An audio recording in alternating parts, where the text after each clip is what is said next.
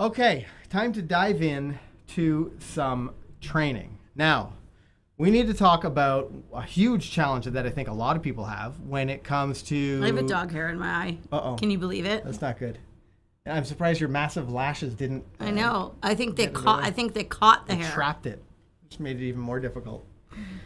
Talking about every successful dog training plan and appropriate expectations and why it's so important. This is often where people really struggle, is understanding like what are appropriate expectations for your dog. We have a video on the channel that talks about a puppy training schedule by age. Yes. And I think a lot of people watch it and they say, well, I didn't find this video until my dog was 11 weeks old. Like, what should I do now? Should I just start at the 11-week mark? And as we mentioned in the opening, you need to have appropriate expectations for your puppy. And a big part of that is figuring out exactly what do they know, do you have a plan to teach them that, and what are the progressions? How are you going to take the steps? You know, you need to set these little, you're crossing a little stream or river, you set these little stones. You're not going to try to jump the whole thing at one time. You set these little stones to make the steps easier. It's exactly what you want to do with your puppy training and your puppy training progressions.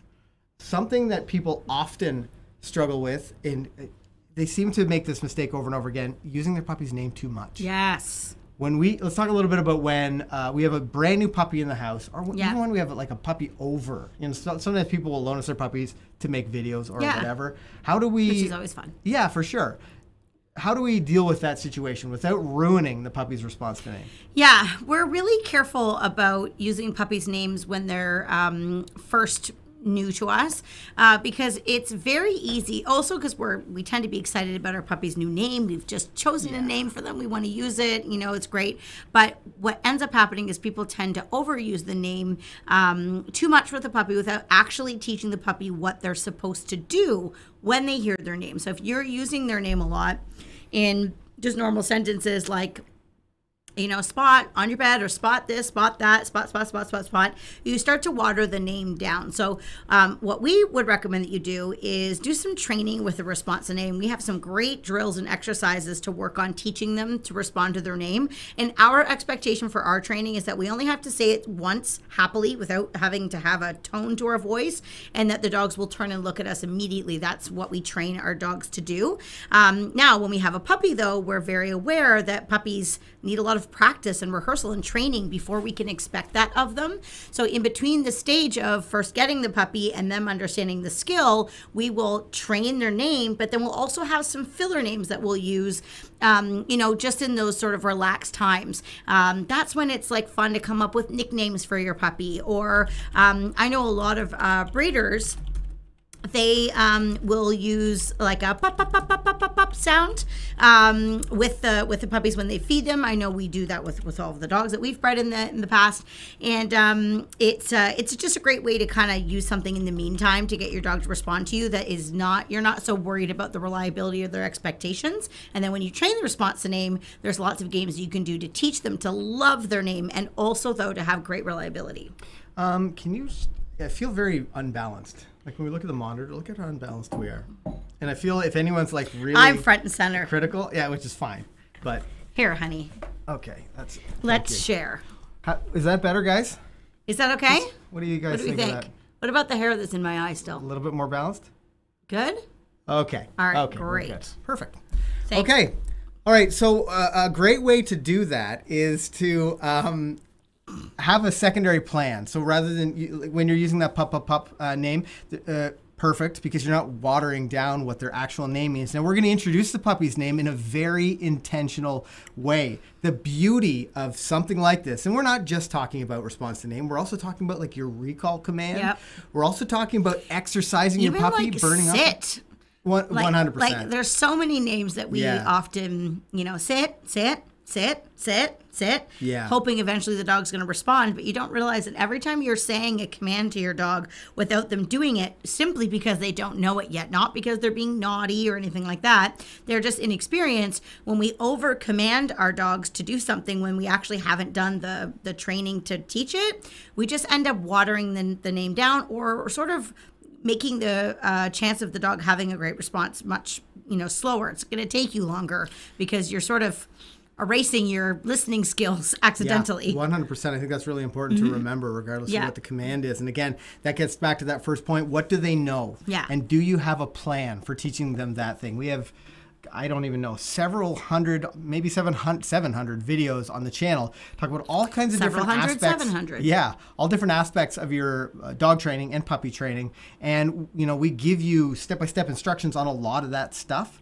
So, you know, before you try to take on the task of teaching something like the sit or whatever the skill is, think to yourself, does my puppy know this yet? And if not, if you haven't worked on it, then don't test it.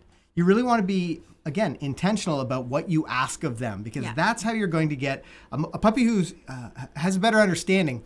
And we talk a lot about the McCann method and having a dog that wants to listen, about a motivated dog. The best way to do that is to front load value on that skill. I'm gonna show you restraint recall, which is something that we do with every single one of our puppies, and puppies that we borrow often, because it's a great way to tire them out at home just before they go to bed. It's a great way, you know, sometimes we'll be like, uh-oh, I don't think the puppy's pooped and it's almost bedtime. Do some restraint recalls, take the puppy outside or take the puppy to wherever they need to go, and it's a great way to get that the process moving along. Yeah. But I want to show you guys, if you're not familiar with the restrained recall or how to do it, I want to show you guys really quickly an example of what it is, because this is the skill. When you start your training with your puppy, teaching them their name, teaching them, you know, the here, here, here command with an exercise like this, it keeps them motivated, keeps them wanting to listen, but also builds some relational value. You know, your puppy comes home and you're brand new to them. They don't know who you are. You have to show them why you're worth listening to. And a great way to do that is an exercise like this. So let's dive into this really quickly. It might start playing when we go. So you may have seen this in some of our past videos, but this is probably one of our favorite puppy exercises to do. This hallway has trained many puppies with us, and one of our favorite things to do is little recalls to start teaching her name, or even a here, here, here command. So I've given Ken a little handful of her breakfast. I have a little handful of her breakfast as well, and we're just gonna sit on either ends of the hallway, and we're gonna call back and forth, tire her out a little bit. Was anybody here during our Euchre Puppy series? Her about coming to us. Girl, you're gonna get so much faster at this. Good girl. So once she eats the food.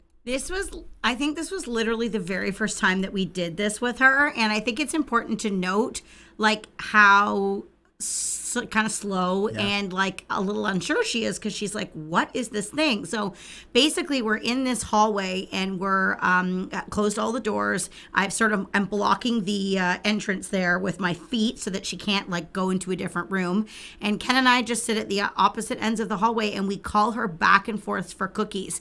And we practice this specifically in a hallway when we first begin, because the puppies can't really be wrong. There's really nowhere to go except the other person. There's no distractions. And you'll notice as we keep practicing, she's going to get faster and faster and more confident as she figures out what the name of the game is. I have food here. I'm just going to hide it away. I'm just going to turn her around. Ken's going to try and get her attention. Ready, set, Yuki! Yay! What a good girl! Nice job, pal. Good. Good job. All right. We also like if to nothing else, just that dog is adorable. I know, she's so cute. She's so little. She's gigantic now. Yeah. And again, you'll see a couple tips that you might not notice is when Ken's feeding the puppy, he's encouraging the puppy to come right up close to him. We don't feed the puppies for stopping, 2 feet away or the length of our arm. When we practice this exercise, when we're first starting and we're using treats, we encourage the puppy to come right up into our bodies, get nice and close to us so that the dog is being reinforced for coming in close.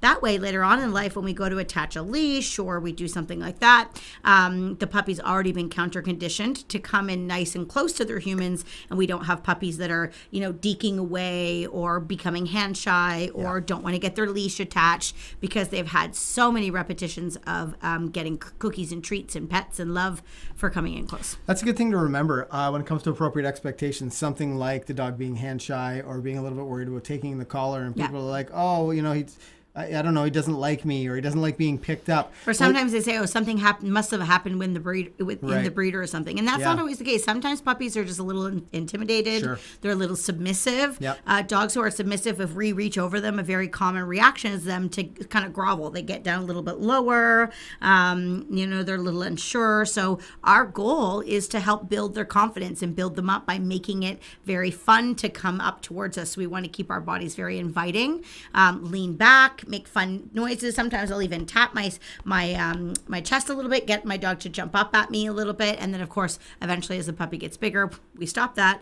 But when they're little, we want the dogs to get coming up and nice and close and get snuggles and love, because it encourages them to want to keep doing it. This is an interesting point. I think it's worth bringing up, is that we talk about being consistent with the dogs. We talk about we don't want them jumping up on people, even early. But for some dogs, you might have to break some of the rules. Yeah. If you have a timid, shy dog that you really need them to sort of come out of their shell a little bit, be a little bit more confident. We did that with Hippie Shake. Find a little bit more value. This is when, we were talking about the rules before, this is when you might have to break the rules a bit. But knowing that it's appropriate for your dog is important. If you have a wild and crazy, outgoing, wild child of a dog, then it's less, you don't want them to be jumping up all over you all the time. I mean, maybe you can get away with it, maybe a game of tug, something that's engaging, but you're less likely to be inviting them up to jump up on your chest or wherever. But it is worth noting that we will break the rules sometimes when it's right for the dog. Yeah. For sure. I think it's really important to note that, one of the things that I love about dog training and also about McCann Methods and how we train dogs is we know there isn't one way to train a dog. There's lots of different ways, and our goal is to try to be clear and consistent, but that's something that we do in our classes, is we're able to help our students read their puppies and to say, okay, your puppy's a little softer. Let's try this tactic with your puppy. It would work better. Or your puppy's a bit of a ramrod and he's very pumped and excited. We need to do this instead. So it's important to learn how to adapt to your puppy and give them the right information and understand that, one size doesn't fit all. You have to be able to, there's a common consistency, of course, but then sometimes we're going to go off script a little bit if it means that the dog's going to have a clearer understanding of our expectations. Yeah, for sure. That is the benefit, certainly, of... there she is. Mary H. dropping a super sticker. We've got a few super chats and a super sticker. I'm just trying to grab Mary. one comment here. If there's anything else you had to add to What are you that. looking for? I just need to grab a comment. What's the name? You. Okay. So we talked about appropriate expectations and the importance of having a plan and understanding the progressions and actually putting the work in. The next thing we're going to talk about is leadership. And this is such a common word that we use amongst our dog training. And I think our students really start to understand what leadership means too as they get a bit more involved in the training. But I think sometimes people get hung up on leadership meaning that you have to be super strict and, make your dog follow rules and all of these things. And yes, there's some truth to that, but it's also just being clear and concise and making sure that your dog is getting good information. And what I mean by that is you're learning how to set your dog up to make good choices. Maybe that's through having good management skills, like utilizing a crate in your house when you can't supervise your dog. Maybe it's utilizing a house line or a leash in the house so that if they are prone to making errors or if they want to wander off and get into stuff, we're not allowing that to happen. I think sometimes what happens is with poor leadership is sort of coincides with poor management, and we end up giving our dogs too much freedom, and then they can sort of kind of make up their own agenda, and then we're just telling them no, no, no, no, no all of the time. So, you need to have some rules for your puppy. And your rules need to be consistent within other family members or people who are going to be engaging and interacting with your dog. The rules need to be the same. And that really helps your dog to have a better understanding of what they're supposed to do because they really crave consistency. They crave black and white information. So it's important that we're able to do that. I sort of briefly went over how to set your puppy up for success, but I think it's probably worth talking about a little bit more. One of the things that we often talk about with our own dogs, so Five Alive is our youngest dog. He's a year old, and there's been lots of problems that just haven't happened for us.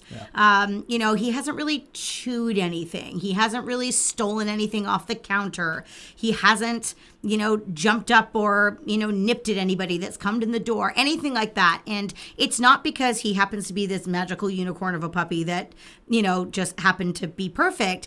It's because he has been always set up not to be able to rehearse those choices and to be taught to do something instead. And that's good leadership. That is good leadership. That is the essence of good leadership. Absolutely. When you're not able to be training or supervising, then you're managing appropriately. Yeah, because I think sometimes people see leadership as sort of, it goes hand in hand with like discipline and being firm with your puppy. Yeah. And that, you know, there's a small part of it that it is, but mostly it's about how you engage with your puppy, how, you know, whether you expect them to be respectful of you or whether you let them walk all over you or jump all over you or, you know, just do whatever they want. Are you a strong and fair leader? And again, it's not about being mean or nasty. It's just about having a clear expectation and not getting mad, and showing your dog what you want them to do. So to give you a specific example, you know, I said Five hasn't really like jumped up or nipped at anybody who's come in the door, because every time somebody's come to our house,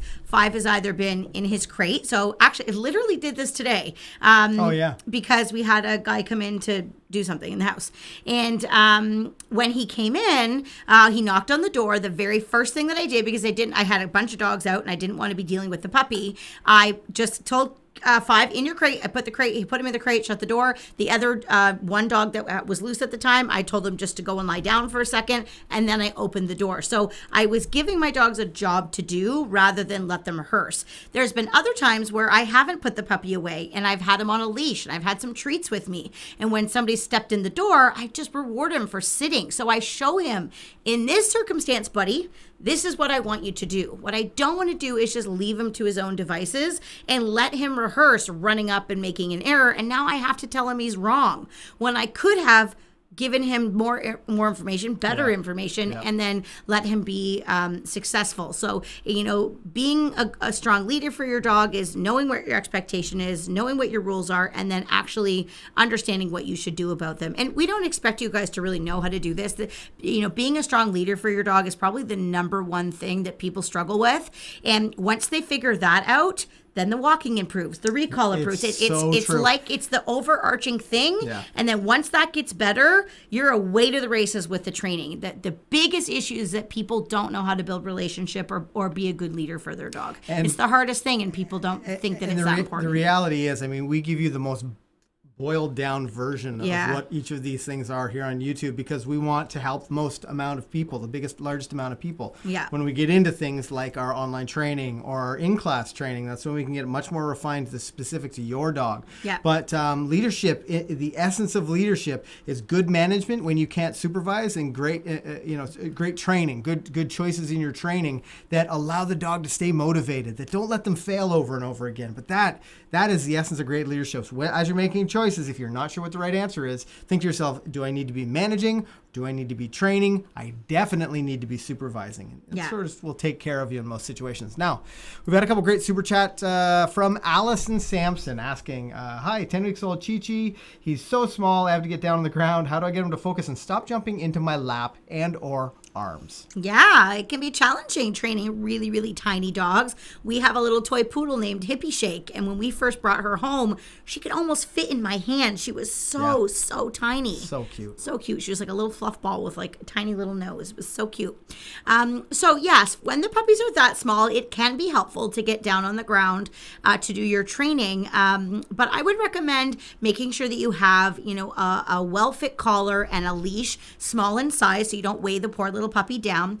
And you might even just tuck that leash or line underneath your knee or underneath your foot, so that the puppy can't actually successfully jump up. And I would take some time, just with some treats in your hand, just practicing on teaching your puppy simply to sit in front of you for a reward.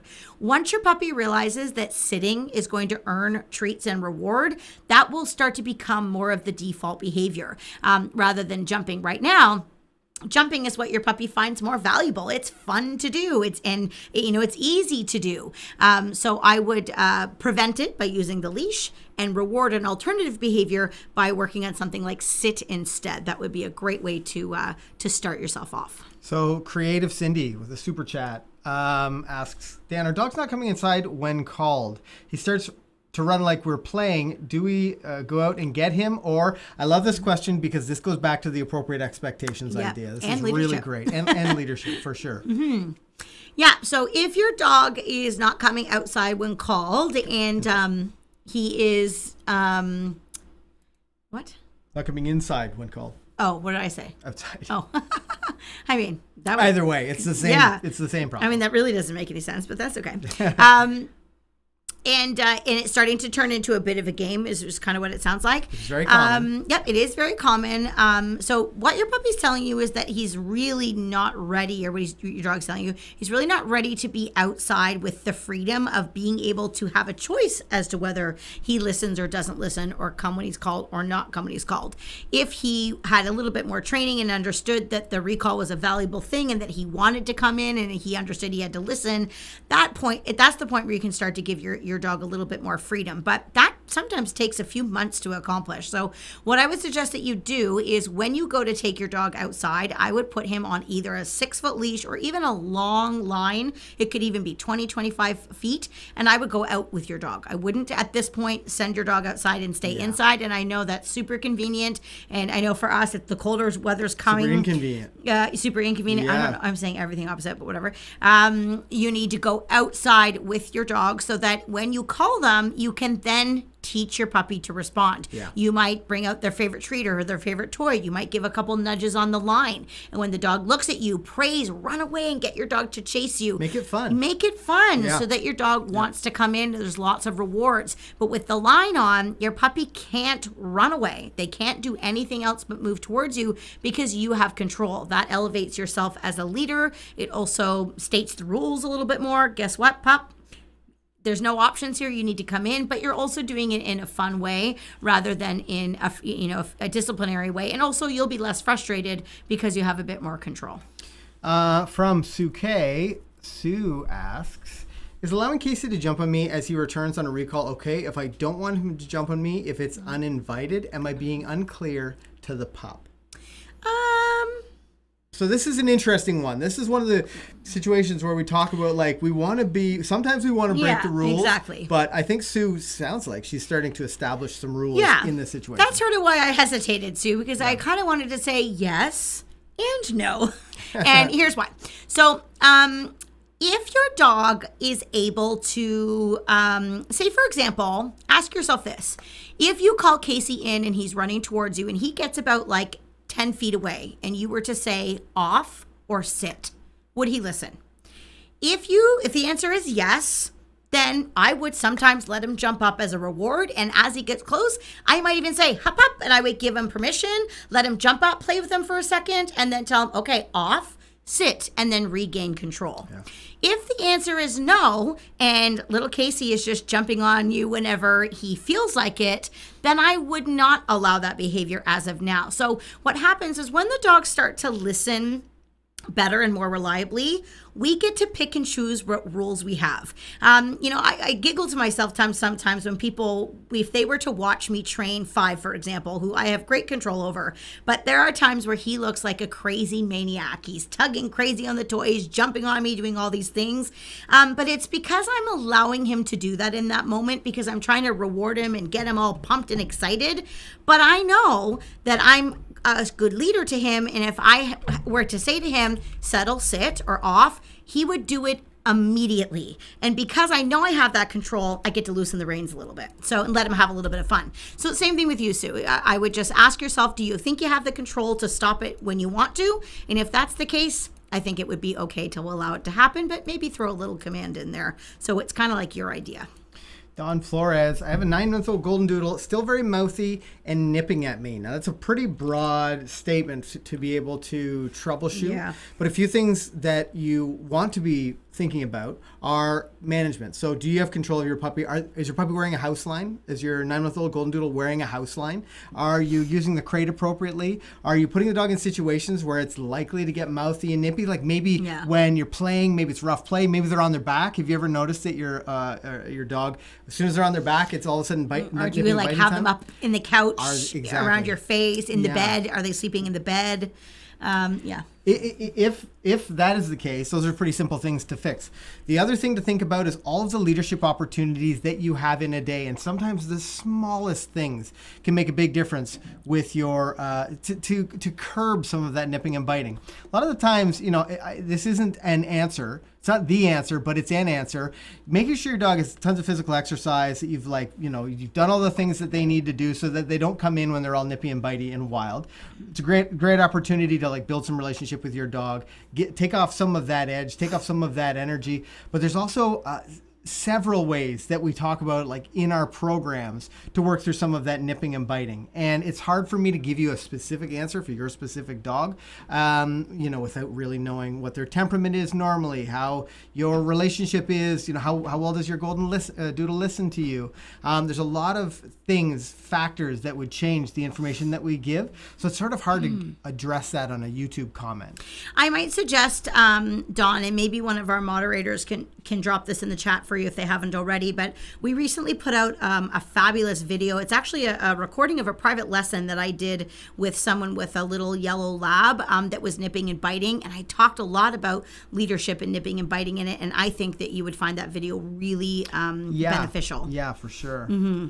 Yeah. It was all out only a few weeks ago, but I'm sure one of these guys will drop the link in the chat. But if you go to our YouTube channel, it'll be one of the last videos because it was a pretty recent one and it was pretty good. Yeah, perfect for you, Dawn. Yeah. From Michael Monahan. Michael asks, my 10-week-old Aussie Doodle is really distracted outside. 10-week-old golden Aussie Doodle is really distracted outside and won't go potty unless it's on my balcony. Any advice so he goes potty outside on walks? Now, first things first, I'd be really careful with a 10-week-old puppy going out for walks, in a lot of places. Shots probably aren't up to date. I don't know where you're walking. I would love to know if you live in an apartment. Oh, yeah, I would think so. Yeah. I just wanted to see if we can write anything. Michael, let us know in the chat if you are in an apartment and what your outside situation is like. And while you're doing that, I'm going to give you some tips here. Yeah. So if the dog's going to the washroom on the balcony, going pee or poo, is the dog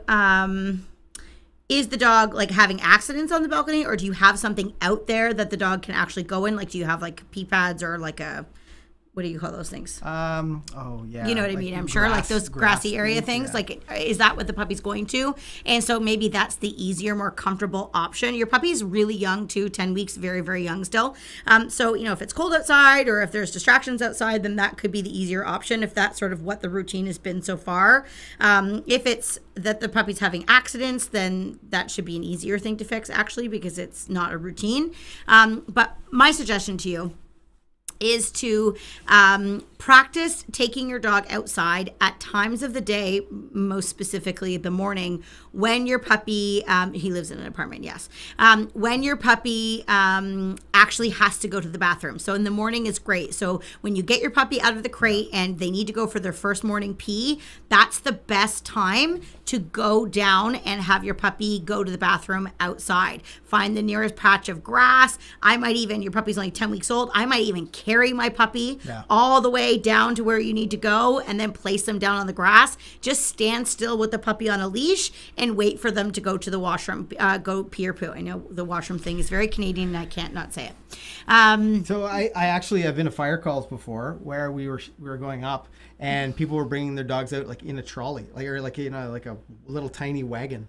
And that's how they would get the dog in and out of the apartment building. Why? So they could go out to pee. I guess maybe they'd marking on the way down or something they can't carry them? I don't know. They weren't. But maybe that's an option for you. Maybe you can get a cool little trolley. It could be like a covered wagon fun thing. That's ridiculous. It looked like a lot of fun. You can carry your dog or you can teach it to walk. Aussie trolley Doodle, thing is Aussie weird. Doodle's not very big. It's a little tiny 10-week-old puppy. Yeah. Hold it in your arms and take it probably outside. in your shirt. Yeah, Put it pop in, like, it down. your pocket. Yeah, there's grass outside on the balcony. Okay, so try to make sure that you're I would personally only use that like in an emergency. Like when I'm like, I can't get outside and I need to go now. I would start to make sure that if that's the option, then your puppy's not going to want to go other places, especially if down low there's lots going on. So do the morning thing. I think that will really help. Take the puppy outside first thing in the morning for the morning pee. Set them down, praise lots, and only use the balcony thing if you absolutely have to. Because what will start to happen is puppies will learn to go to the bathroom in one spot, and then they don't think that they're supposed to go anywhere else. So you need to kind of break the seal, break the routine. Once you're over that, then you won't need to be so specific. You can use the balcony when you want. You can take the dog out when you want. Like, you don't have to be so restricted. But right now, your puppy's in a pretty critical learning phase, and I just would try to force the issue of going elsewhere until the puppy becomes more comfortable. Yeah, with the that. first thing in the morning, we talked about that in a couple of videos. Yeah. Taking the puppy directly Yeah. outside. From Nikki Willett, our 3.5-month-old puppy is still peeing in his crate at night. We verified the correct size crate. He's a small Havanese and sleeps in his crate about 7 or 8 hours. Is that too long? So an important thing to think about, Nikki, is, and actually I think that we have a video that talks about this quite a bit, that's perfect for people who are struggling with overnight crate training accidents. Excuse me, but your overnight success for your puppy not having accidents starts at about dinner time. You're starting to plan out the rest of your night. That can include things like reducing the amount of water intake, making sure your puppy has lots of opportunities to go outside, maybe a little bit of exercise to stimulate some of that. But maybe most importantly, is the crate in a location overnight that you can hear if they start to fuss. Because that's makes a massive difference. We have a video or two, or maybe more, on the channel where we show like an overnight crate training experience for the first day home, and probably others that are similar amount of time. And in one of them, I think you had to get up overnight. That might have been with Euchre. Yep. One of them.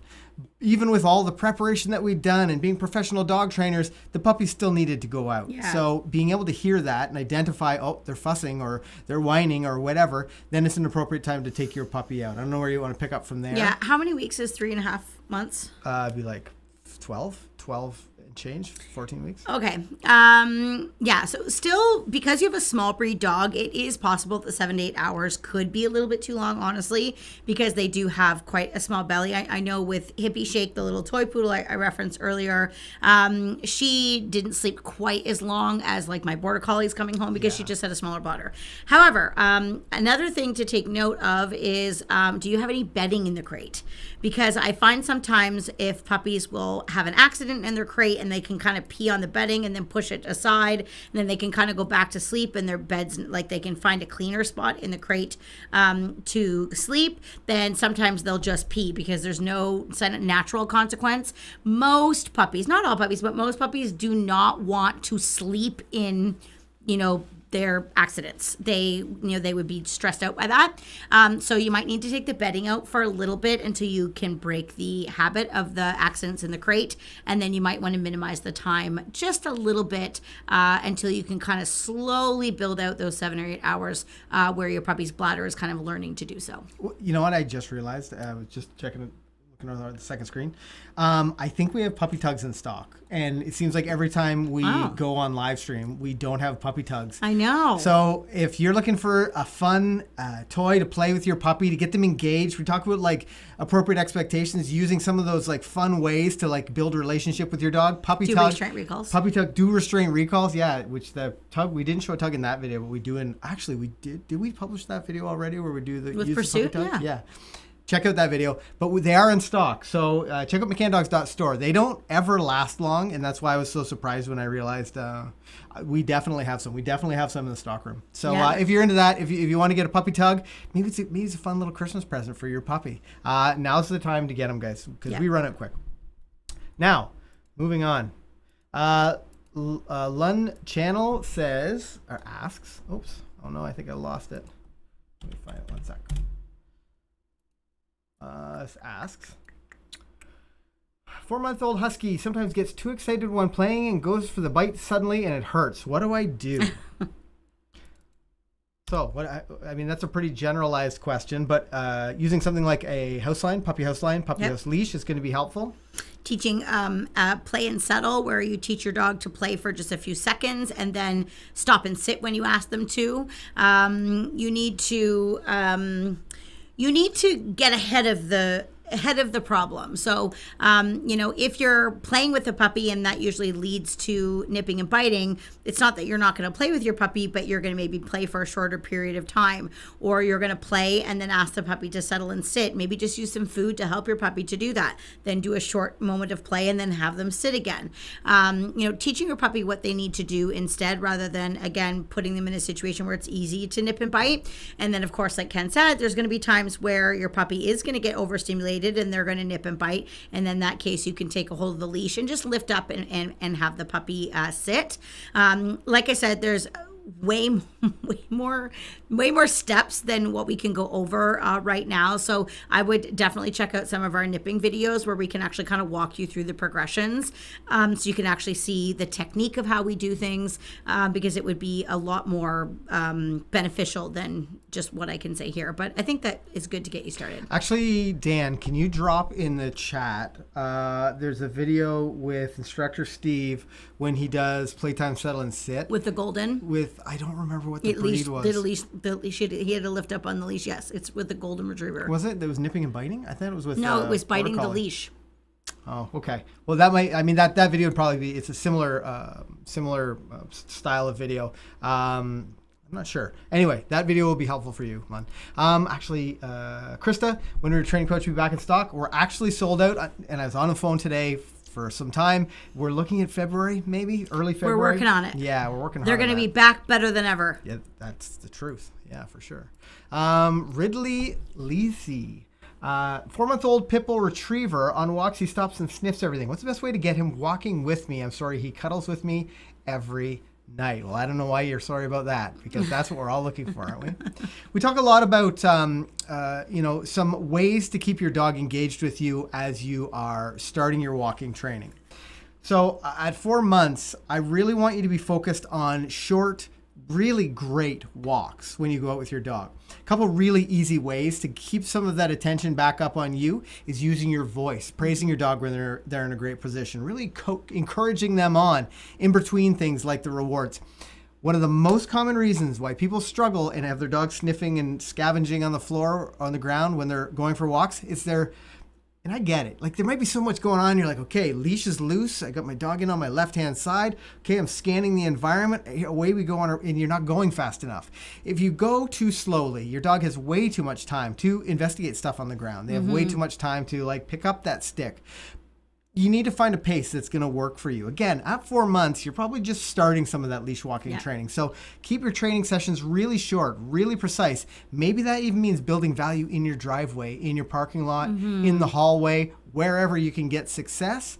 But really take a look at, am I going the right speed right now with this dog? Yeah, changing direction is also a really helpful tip for dogs that get really sniffy, because it sort of allows you to kind of get back in the driver's seat in the direction that you're going. So if they sort of sniff and go in one direction, tell them, let's go, and then literally do like a 180-degree turn and go the other direction, trying to encourage your dog to re-engage with you again. And then it also might not be a bad idea to take some treats on your walk and, reward your dog every couple of steps as they keep their head up, so they learn the good stuff comes from you, rather than being able to self-reward by grabbing stuff off the floor or sniffing the ground. Bonnie Kraft, grabbing those puppy tugs. She got a couple of them, I think. Good for you. Great. Jess H, thank you for the super chat. After play with interaction only toys, I give bone on your bed that soon gets shoved into me repeatedly. I take it away and then he lies to not go potty. I'm not quite sure what that question is. After play with interaction only toys, I give bone on your bed. Okay, so she's playing with the puppy, then she gives the bone on the bed, but then rather than going and lying on the bed, the puppy just shoves it at her to play with him. I take it away, and then I don't know what the last part means. Well, I can talk about the first part. Yeah. So it's not a bad thing that your puppy wants to re-engage with you, for sure. I think that that's actually really nice if you go from interacting with your puppy to wanting them to kind of do their own thing. But it could be that it's challenging to go from one to the next. So you might avoid doing them back to back. So rather than playing with the puppy and then saying all of a sudden, okay, go do your own thing, you might start by letting him chew on the bone and then ask for engagement afterwards. Or you might do something that calms your puppy's brain down a bit more. So after I play around with my puppy, rather than just having them go and disengage and do their own thing, I might get a few treats out and do like some sits or some tricks or something that's calmer, just to kind of get the dog settled a bit more. And then I might go and have my puppy lie on the bed to chew the bone. I might even have them go on the bed and, chew a Kong, or, get peanut butter out of a Kong, or something that keeps the puppy a little bit more engaged and not so apt to just turn and come back towards you. Or you could even throw them in the crate for a few minutes, not in a disciplinary way, just in okay, bud, that was fun. Okay, go for a nap. And then let him, go in his crate for a little bit and then bring him out a little bit later. But hopefully there's a few tips there that can help you. I think it's so important to balance out that like physical play and interaction with like a job. Okay, now you're kind of like excited and you're in a very malleable, very workable state. Now go lie down in your bed, or like sit in control position at my side. Do something that requires a little bit of self-control, because one of the rules when it comes to a great puppy training plan includes impulse control exercises. Yes. Now, you may have seen this. We've done this a lot on different videos, but you would be amazed. And it's funny, when I was writing out this teaching plan for tonight, I recently saw a video of Five Alive, because it's his birthday yesterday, and we've been looking at old videos, and I saw one video where Kale had worked tugging out, and then he was in a sit, and she literally waved it in front of his face. Mm-hmm. I could even like drape it on his face without him touching it. But you didn't. That's not where you started. No. Like, you don't start there. So let's talk about a couple of simple impulse control exercises that anybody can do with a puppy or a young dog in training at home that will... Guys, this is the stuff that unlocks that great dog, the dog that loves to learn. It's the little bits and pieces just like this. So let's talk about, a couple of impulse control exercises. I have an idea. Okay. What if we went to the train station? Oh, okay. Do we have a dog down here? We have 5 dogs down here. Okay, all right. One of which would love to demonstrate something. I haven't been out when we came through the train station. I'm wearing my slippers because I didn't think I was going to go on camera, so nobody judge me. Yeah, we're all. Oh, are you? Yeah, okay. We're all judging her. Everyone judge her at the same time. That way she'll really be judged. Okay, well, it's been a while since we. Use food or toy? It's up to you. Up to you. I'll use food because I think that's what most people do. Okay. Well, you know what, guys? It's a special night. We haven't gone over to the train station in some time. And tonight is the perfect night. Let me set this up a little bit. Okay. It's time to head on over to the train station.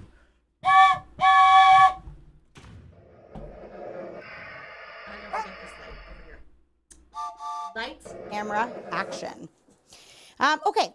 So we're going to talk a little bit about an exercise that we call rule outs. And this is a situation where we teach our dogs that if they show us self-control, they'll end up getting what they really want. So if I was to take this food and just, put it right near Hippie, her instinct is to just grab the food right away. And I would be sure that your puppies do the same thing.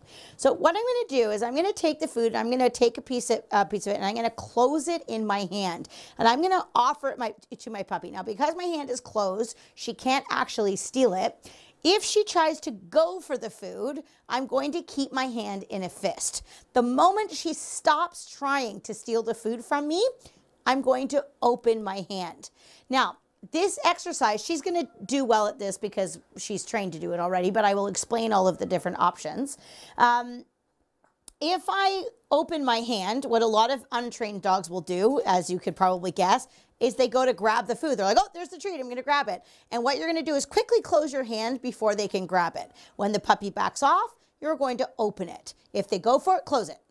As they stop going for it, open it. And the goal is to get to the point where she figures out every time I try to snatch that food, it disappears and I can't. But when I back off, it reappears. So when I'm able to finally do this, yes. So do you see that? She went to go sniff it, and I just closed my hand really quickly. The next time she pulled her head away, and I said yes, and I gave it to her. So try, oh. Yes, good girl. When she pulls herself away from grabbing the treat, I'm going to then, she's going to try and do tricks for me here. I'm going to then reward. Good girl. Yes. Now, you can make this much more challenging for your dog as they start to understand it. So what I'm going to do now is I'm going to put some food on the floor and I'm going to just cover it with my hand. Now, a lot of people do this with their exercise, with their puppies, but they tell the dog leave it. And you can do that. But what I'm trying to do here is let Hippie kind of decide her own fate. So I'm actually not going to tell her to leave it. I'm just going to put the food on the floor and I'm going to put my hand over it. Good girl. Good. Now that she's not trying for it, I'm going to expose the food. Yes. And I'm going to reward her. Yes. For not grabbing it. Yes. Good girl. Now, she did really awesome. When you first try that, sometimes what happens is you put the food out and they just go to grab it right away. So again, I'm going to put the food out. I'm going to cover it. Come here so the camera can see you. Okay, she's not trying for it, so I'm going to expose it. Ooh, if she tries to grab it, I'm going to put my hand over it again. I'm going to expose it. Yes, and reward. Now, do you see how I'm moving the food to Hippie? I'm not letting her go forward. Yes, and then reward. What if I put it closer? So she goes to go for it. I'm going to cover it. Yes, good girl. What if I put it closer? Oh, you little sneaker. That was naughtiest girl. Oh, I beat you to it. Yes, Hippie shake. Good. Yes. Okay, get it. Yay! Okay. It's not your turn. You see sort of how that works. You can do the same thing with the toy. So it's a very simple exercise, but this types of thing leads to teaching her not to sniff the floor. I think somebody with the pit bull dog was asking about that. It also teaches her to have more manners around food. If I put a bowl of popcorn down on the coffee table, she understands I just don't grab things whenever I want to. I have to show a bit of manners, and this is a really great way to show some self-control. This type of rule out can be used in many other circumstances, but this is a great game to start off to help teach your dog kind of how to play it. Good girl, Hippie shake. Okay, that's it, hon. Yes. Okay. Thumbs up if you think Hippie was the cutest demonstration dog with that little tail. I'm surprised she wasn't hovering. So cute.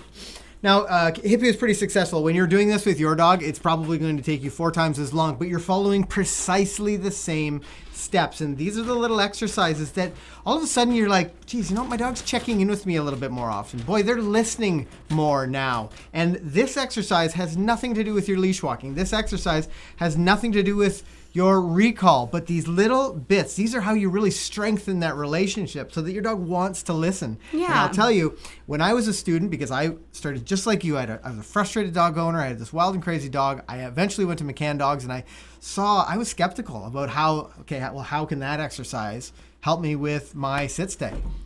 You'd be shocked. And it is a very impactful thing because all these little bits and pieces make you a better dog trainer, but they also teach your dog to listen. Mm-hmm. The nice thing about that exercise too is you don't really need a lot of space. You just need a small little area to practice in, and it's really fun. The dogs the dogs do pick up on it quickly. You just need to make sure that you have good timing. Honestly, that's the kind of thing you do. I guess nobody really has commercials, but when you get your countdown at the end of a Netflix show, anymore, or maybe some you or your our partner examples have to be updated. Or you're choosing what you're going to watch on Netflix, which actually can sometimes take a lot longer than the show does. But that's the time when you can do exercises like that.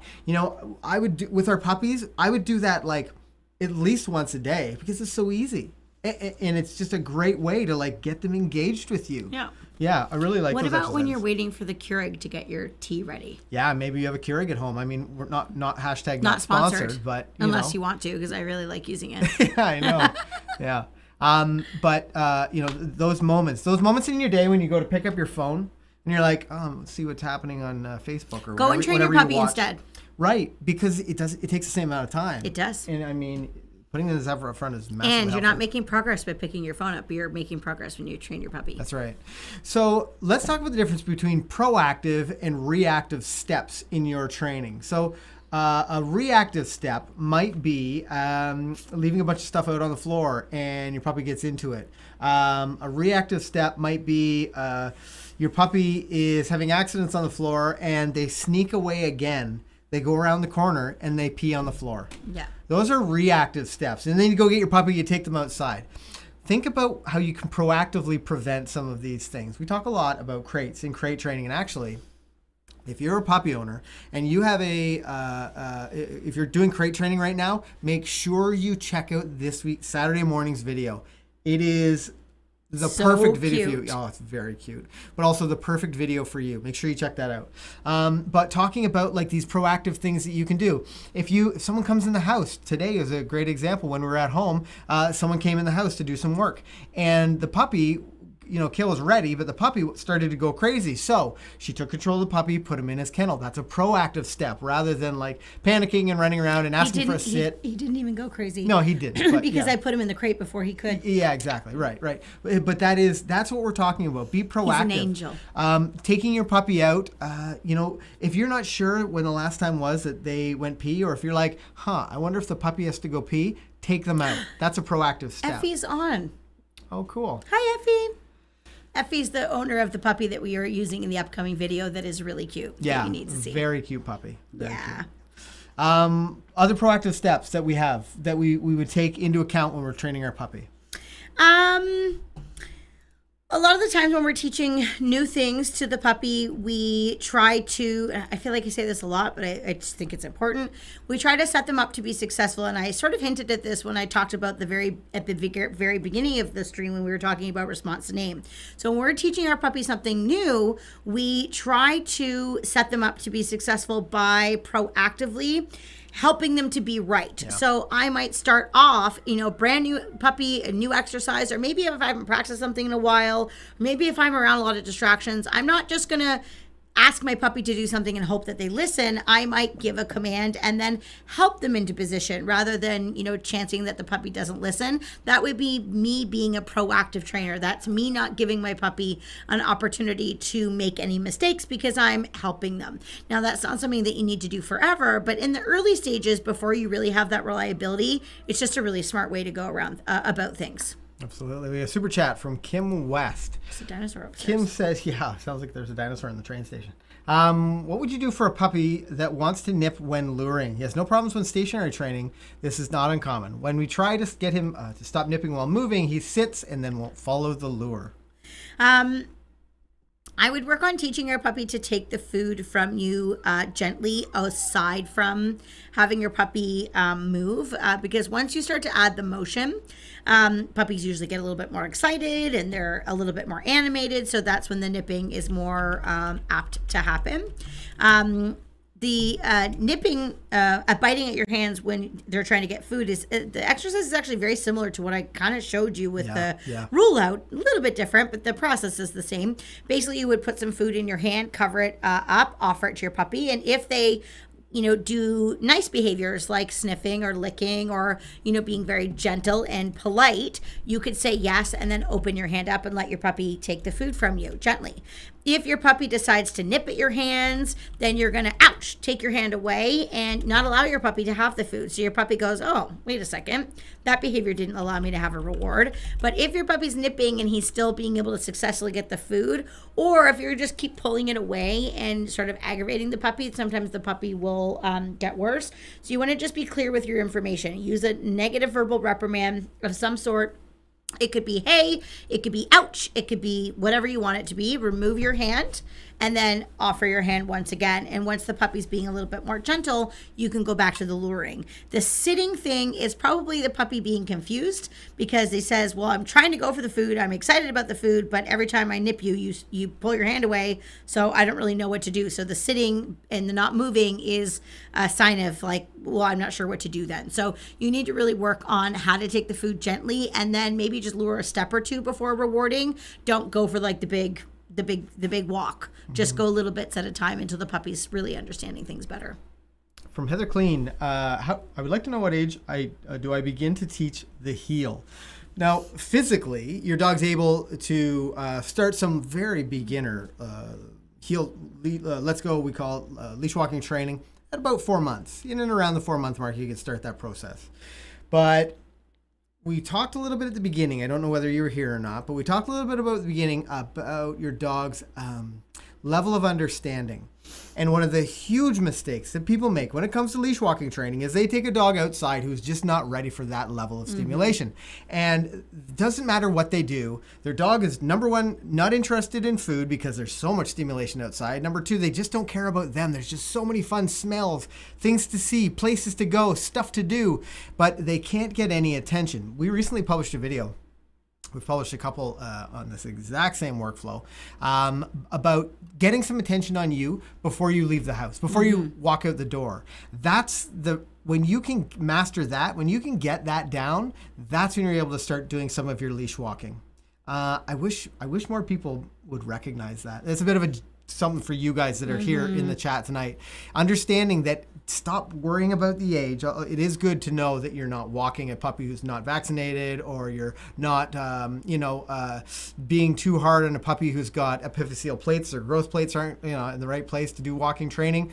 But walking comes down to just enough attention to get outside and to be able to be successful for a handful of steps. Maybe you're focused on getting some leash walking training inside.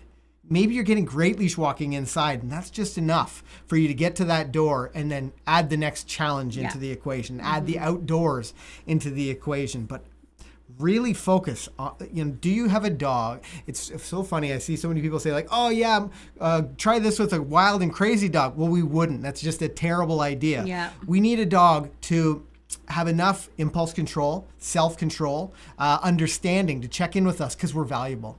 And a great way to do that is some of the exercise we talked about inside, but also a great test for that is getting to the door. Can you get some attention before you leave?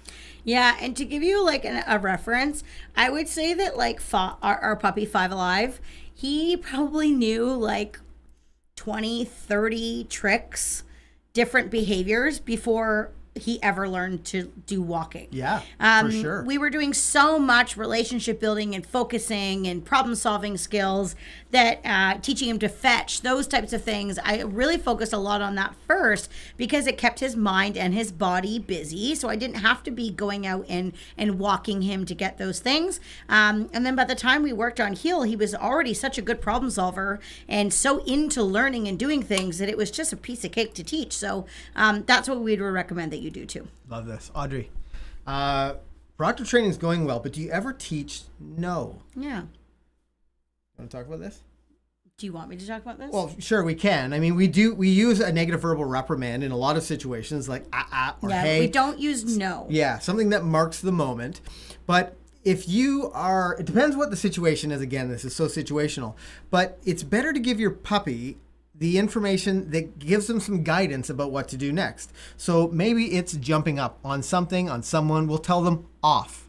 Maybe it is going to pick something up off the floor. Maybe it's going to whatever. They're distracted by something. We'll tell them leave it. We'll be building a leave it command. So rather than saying no, we tell them what they should be doing instead before we redirect them. So, sometimes we'll use, because we've somehow missed it and they've gotten into a situation. Yeah, but we try to be proactive. Now, there's lots of times, are you going to be able to successfully, proactively prevent your dog from making mistakes, 24 hours a day, 7 days a week? Hell no, that is not going to happen when you have a puppy. There are going to be times when you actually need to say, no, that is not okay. You can't do that, or you can't pee on the carpet, or you can't do those things, and then you'll need to follow through from there. Yeah. So yes, of course we do that. But in terms of specifically the word no, we try to use other words instead, followed then by redirection or showing the puppy what they should be doing instead. We do teach a little bit of discipline, but we don't usually go through that until we kind of know you and your puppy to know what kind of discipline they particularly need, because it is very puppy specific. Karen G, hi, we have a 9-week-old Sheepadoodle. Thanks for the videos. How many training sessions do you do in a day? We're taking advantage of natural training ops. I love this. That's actually something that I'd added to this teaching plan, and I removed it because we were kind of running along here. But I feel like we're not doing enough. So how many, this is really good because I think so many people plan out their day for like, okay, let's do half an hour after dinner. Why don't I do 20 minutes, middle of the morning or whatever your schedule is. But how many training sessions would you say that you would do on a busy day when you can't, focus just on puppy training? 2 to 3. 2 to 3. Okay, and how long are they? Sometimes they're only 5 minutes. Right. Yeah. That's what it need to be. But I am also managing him very well in between the training sessions. So it's not like I'm making sure he's listening and being respectful and all of those things, and I'm giving him good information, but I actively stop my life and go and do training sessions a couple times in a day. And sometimes they're only for a few minutes at a time. And sometimes it's not even training him to do something. It's like playing with him or whatever it might be. But you should try to do as many as you can in the day, but there's also such thing as overtraining. Sometimes people are just entertaining their puppies constantly. Like, they also do need to have some crate time where they go and they, exit from the family and they learn to go into the other room and go to sleep and chill out and that type of thing. We don't need to be helicopter mom and watching the puppies all of the time and, constantly entertaining them. There does need to be balance between the two. Otherwise, you're going to create a really needy, irritating dog. Well, so Karen had mentioned the natural training opportunities, and I want to touch on that a little bit because the fifth thing that you want to be thinking about is the 3 Ps. It's prepare, proofing, and practice. So prepare is the foundational stage of a training for, let's say it's sit. It's literally donkey and carrot, treat on the nose, luring the puppy into position, and then rewarding without even saying the word. And then you progress to like command, lure, stimulus, lure, reward. And then you might go to a point where you're testing a little bit. But I think what happens is people do a couple of days at the most of training, something like name. And all of a sudden they're like, well, he knows his name. He responds, I see turned that one time and that was great.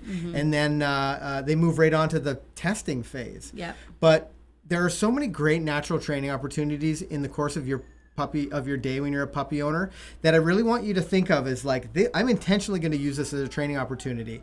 One of those might be letting your puppy out of their crate, because your puppy showing some self-restraint in there is a great start. I know so many people that are like, they'll open the door, they'll open the crate door, and the puppy comes screaming out on top of them. Well, your puppy's not in a learning frame of mind at this point. Although it's adorable and it's, can be kind of fun, your puppy's not able to they're not in a headspace where you can start the training. But when we focus on things like preparing, proofing, and practice, it gives you the steps. So you're going to teach that skill. Let's say it is you're working on that exercise, holding your puppy in, closing the door if they go to charge out. There's a video we have on this. If you don't know what I'm talking about, maybe Dan can drop it in the chat. But and then you get to a point where you're proofing it now. And now like maybe you're opening the door with a hand on it. And then you're able to get to a point where you're practicing it. This is especially important with things like jumping up on the counters. It's especially important with things like chewing on stuff. We had a puppy in the house, it might have been Highlight, that Highlight was very interested. What video, I forget what video this was called. Was it about the house line? Years ago, yeah. It was a house, well, yeah, it's exactly it. I want to talk about like the prepare, proofing practice with the chewing on the bag. Remember that? Yeah, but was the video about using the house line? I don't remember, yeah. Anyway, talk a little bit about that. Like, Highlight was really interested in the bag. How did we work through that? Like, because that was a huge part of that was proofing and then practice. Yeah, of course you can pick the bag up. That's always an option, but that doesn't really teach your puppy anything. That just sort of avoids it, which is okay to do sometimes. But with this particular puppy, there was a training bag that was on the ground and there was a bunch of toys and treats and stuff in it. And instead of coming and doing training with me, she kept leaving me to go and root through the bag and give her, find herself something to reward on. So I had the leash and line on, and each time she would go over to the bag, I could stop her by using the line and then redirect her back over, and then I would get her to do something for me to get a reward. Now, she did try to go to the bag a couple times, but she quickly realized that every time she would go to the bag, I would prevent her from doing so by using the line, and then I would bring her back over and I would get her to do something for me instead, which was then how she was being reinforced. And she went, oh, okay, that's not so valuable because I don't really get to go do that. But every time I engage with you, I get a reward. So I guess the reward comes from here. So, the proactive part is making sure that you're ready for those things. If you don't have a leash or a line on, or if you have a bunch of distractions around and your puppy is able to rehearse getting into that, getting into this, getting into that, they're really going to be getting mixed messages about what you need to do. So it is very, very important that you're ready to work through that. And then don't move the bag. The proofing part is we're going to practice this while that training bag is there. There's lots of times when Five was a puppy and I was starting to work on exercises, I would take him out and I would practice with him with none of the other dogs around. He was all by himself.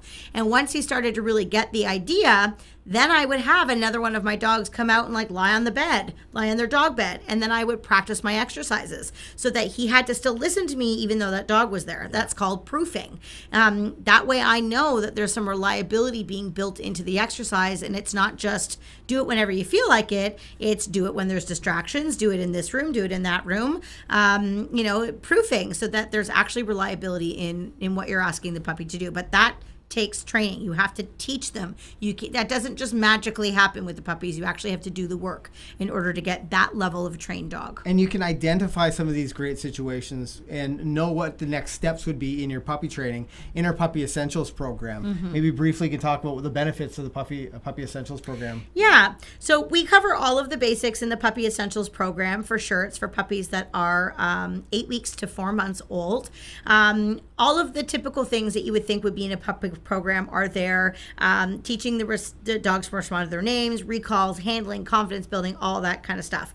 However, the biggest difference between regular programs and our program is the way in which we deliver the information. We have really, really easy to follow videos, and we also have so much support. So if you think taking a class online means that you have to kind of do it by yourself, that is not the case. We have a whole team of online instructors that are answering questions, watching videos, supporting you 6 days a week. We have students from literally 60 countries around the world, so it's a 24-hour service. So even if you're not on the same continent as us, you can still take classes. We also do weekly live classes via Zoom where we get to see you face to face and go over really great topics, and you can ask questions and we can give you answers. And then you also get access to a support group where all of the other puppies that are in the program and their owners are included in, so you can see other people's problems and how we're responding to them. You can see that you have the same problem as 30 other puppies, and it's like, okay, I'm not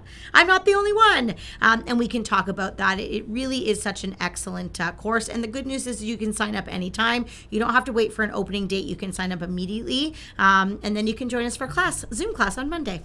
Amazing. Now, we've talked about some of the rules, some of the guidelines. You know what? We talk.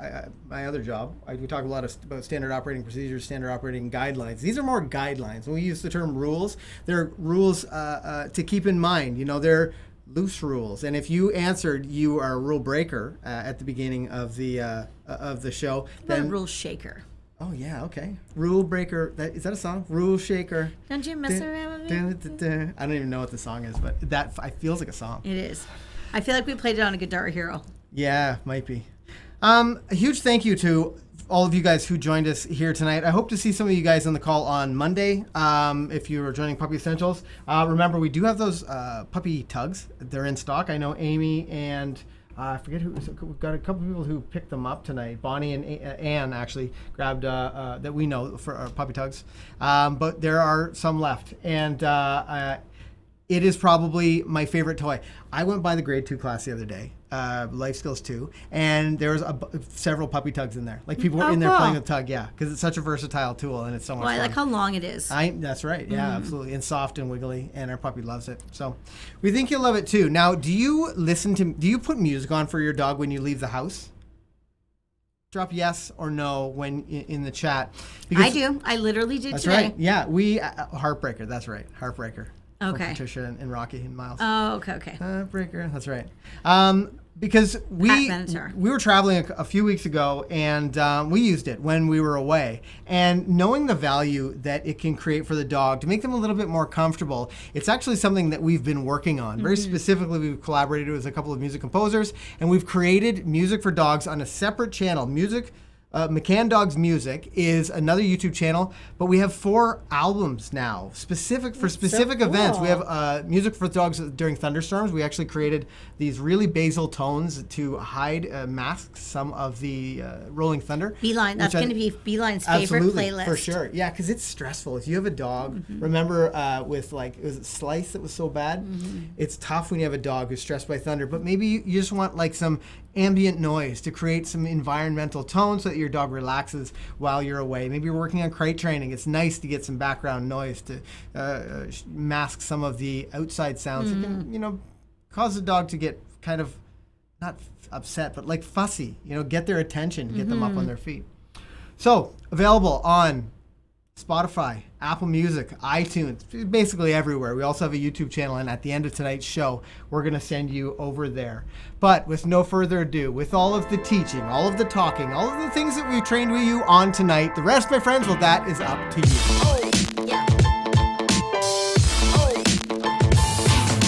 We do these live streams to educate you, but more importantly, to motivate you. You can have the dog that you've always wanted, but it's just going to take you a little bit of work.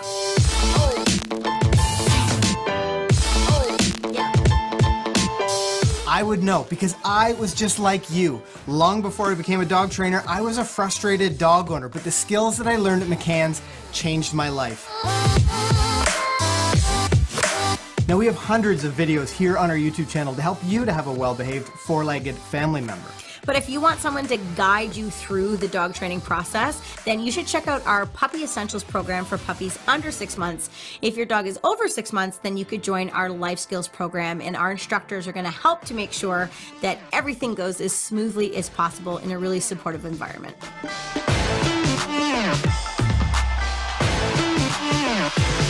Now, all of the knowledge about dog training in the world won't help you to be successful unless you get up and you start training. The real question is, what are you going to train next? Happy training.